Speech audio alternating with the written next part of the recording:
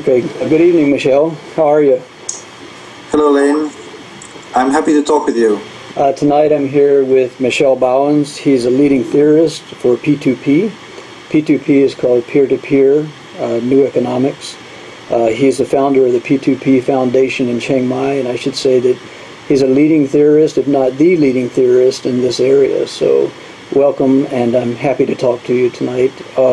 I wanted to start out with a simple question. When did P2P begin? When would you say, and then when did you get into it?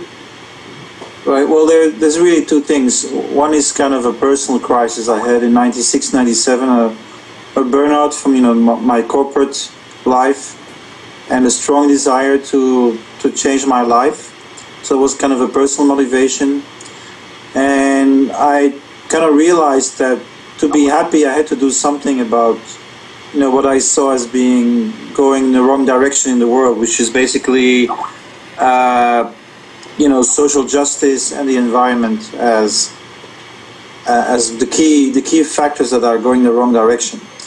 And the second thing was, one of my jobs has always been like a trend watcher, and so I was noticing how these peer-to-peer forms were really emerging everywhere. And I think I probably wrote my first essay already in 1999 or something. So gradually I came to the conclusion that there was kind of really a great horizontalization taking place through internet communication that had the same strong effects on society as the print revolution in the 15th century. And so I started investigating and reading. I even took a 2-year sabbatical, and I especially studied phase transitions. So I looked at the end of the Roman Empire and the transition from feudalism to capitalism. And I started thinking how did those changes occur, and I increasingly saw peer-to-peer as a leverage to change what is wrong in our society. And I would put it in very succinctly.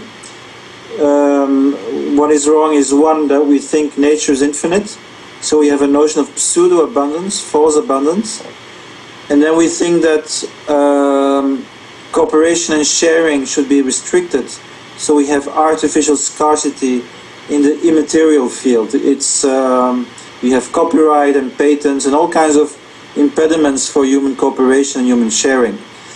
And so the basic kind of proposal of peer-to-peer is to turn it around, is to have an economy which recognizes limitations, and to have an economy where innovations can be shared, basically with the world community. And then my work is kind of being in an observatory of all the things that are happening in that field. You have a background with, you teach at the Vatican.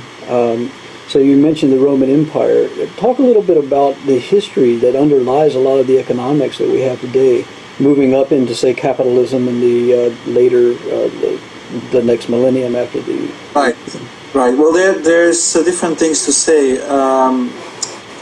There's really amazing, kind of analogies between the period we're living and the period at the end of the Roman Empire. So basically, the Roman Empire was a globalized empire.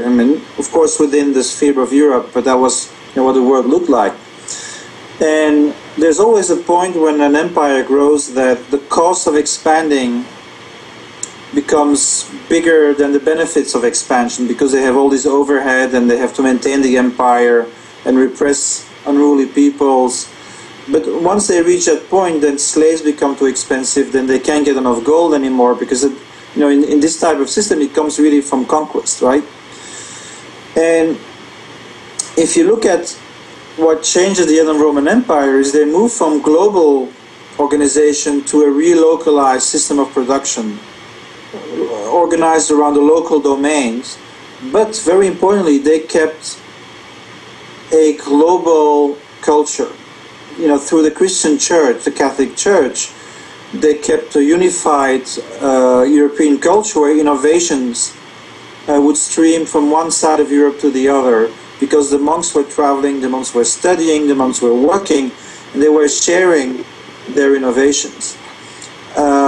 And it's pretty much what we're living now, today. We have a crisis of extensive globalization. We are reaching the limits of what we're doing with nature. And we have to change how we use nature in a way that it can replenish and regenerate itself, which it can do right now. But at the same time, we have this technology, the internet, which allows us to keep global cooperation alive. So my proposal, which is based on actually what is happening today, is that we combine global and shared innovation commons. So where if you invent something, you share it with the world, right? Through a commons of knowledge, code, or design. Then you relocalize production because you also reinvent a new type of distributed machinery.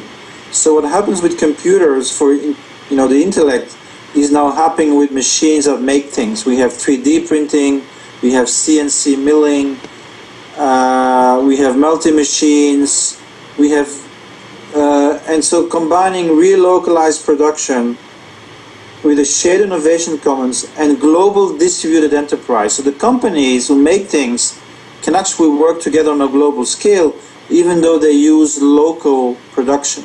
Right. And you scale up from when you move from an age of resource abundance and energy abundance to an age of energy scarcity and resource scarcity, you have to move from economies of scale, where you become competitive by doing more of a thing. So you need more resources to be competitive. And you exploit nature more in order to be competitive. To a situation of economies of scope, where you can mutualize your resources. And that's what we're doing. We are mutualizing knowledge through open source production. And we are mutualizing physical infrastructures through, for example, collaborative consumption. Simply by moving from each of us having an individual car to having a car sharing club, we can do the same amount of traveling with only 20% of the material resources that you need to do the same thing, right? So mutualizing resources has an enormous benefit. And if you look at distributed manufacturing, what's interesting there is that instead of economies of scale, you have scaling up from one, right? You have printing on demand, you have production on demand. So you have a micro factory and you make an open source car like the Wikispeed or Local Motors cars, and somebody orders a car, you make it. And it's designed to be modular and to be biodegradable material, and it follows the cradle-to-cradle production philosophy so that everything in your production can be reutilized. There's no waste. But you only make it when when there is demand for it. Because in our consumption system, we have overproduction continuously, and so we need marketing and advertising to sell, the things that we make, but we can't really sell them because people don't really want them, right? So this whole system is insane. It has to recreate new desires all the time, and even more than that, it creates planned obsolescence. It designs products that are willfully broken, basically, so that your light bulb only has 1,000 hours of life, and then you need a new one, and you need 5 years to replace the TV. This is engineered scientifically to break down after 5 years. And this is absurd in an age of resource and energy scarcity. We need to step away from that. In a modular system, you can have massive parallel distributed development of any part of your product, like a car.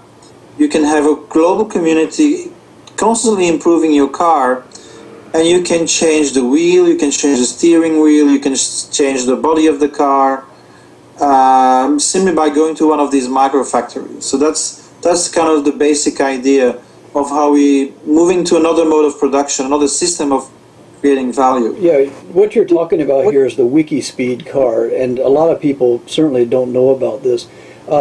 Let's talk about this, because many people might think, well, P2P can build maybe a motherboard for a computer or maybe a small piece of software or hardware. But what you're saying is they're actually building cars, and that's pretty astounding.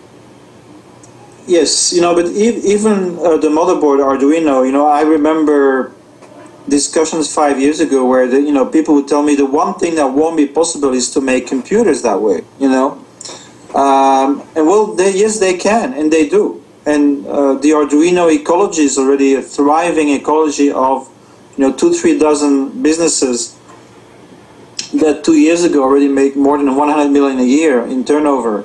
And I haven't really checked the latest figures. And yes, you can make a car. The thing is, you design the car differently.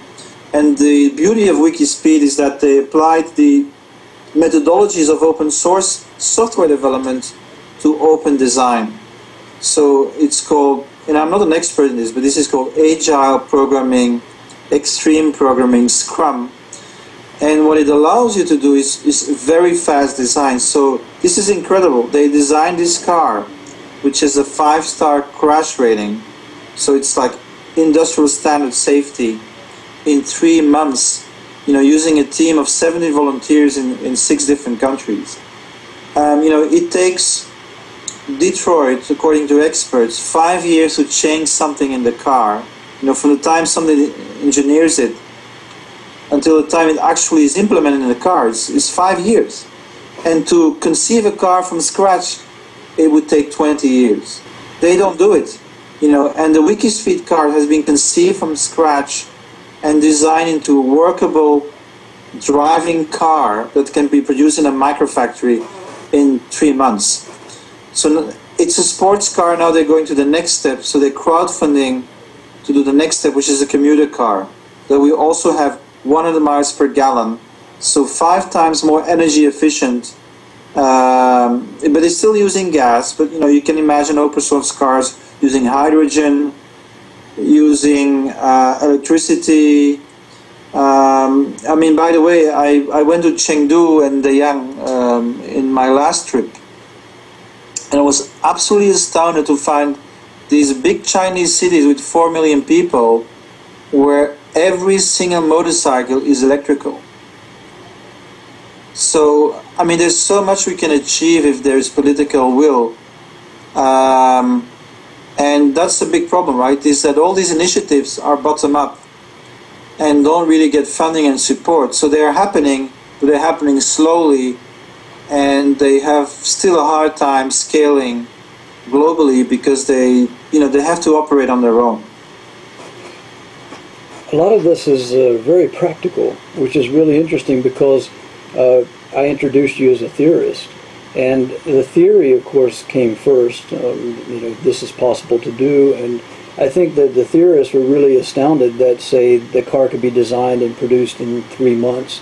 And last time I checked, you said that it was about $25,000, but it'll come down in price to $17,000 within time. Yes, that's the commuter car, I think. The commuter car is planned to sell at $17,000. Not bad. Yeah. Yes, it's competitive. It's really competitive, but it's still, the thing is, it's a completely different model, right? It's not a model where a huge car company is competing with other huge car companies. It's basically every mechanic becomes a car producer. That's right. That's the idea, right? You have a garage, you can make a car.